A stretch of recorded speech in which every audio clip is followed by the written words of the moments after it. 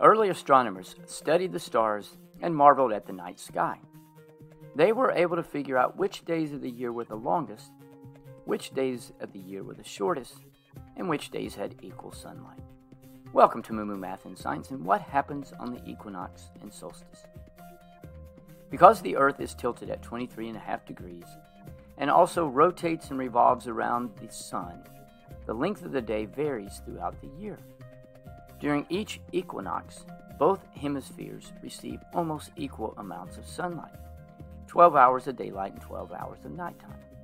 The actual day in which both hemispheres receive exactly 12 hours sunlight and darkness is called the equilux and usually occurs a couple of days before the March equinox and a few days after the September equinox in the northern hemisphere.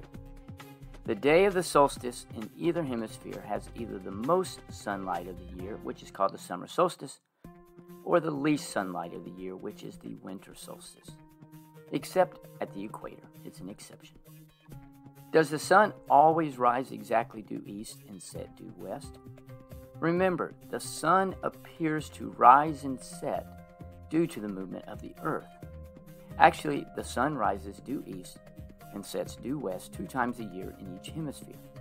In the northern hemisphere, on March 20th or 21st, depending on the year, you have the first day of spring, and the sun is directly above the equator. This is called the vernal equinox. Vernal means fresh, like spring. The sun will rise due east. Moving forward, the sun then starts rising a little more northeast each day until June 20th or 21st, again depending on the year. This is called the summer solstice, and it is the longest day of the year. After the summer solstice, the sun starts rising less to the north until September 22nd or 23rd, and this is the autumn equinox. The sun now again will be directly above the equator.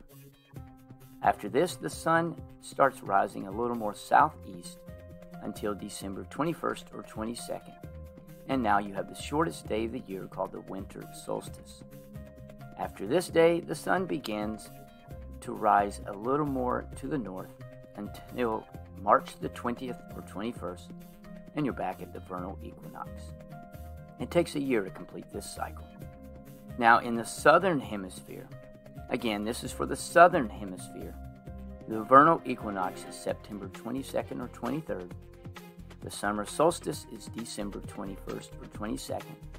The autumn equinox is March 20th or 21st. And the winter solstice is June 20th or 21st.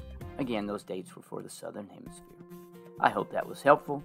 Thanks for watching. And remember, kindness multiplies kindness. Be kind to someone today.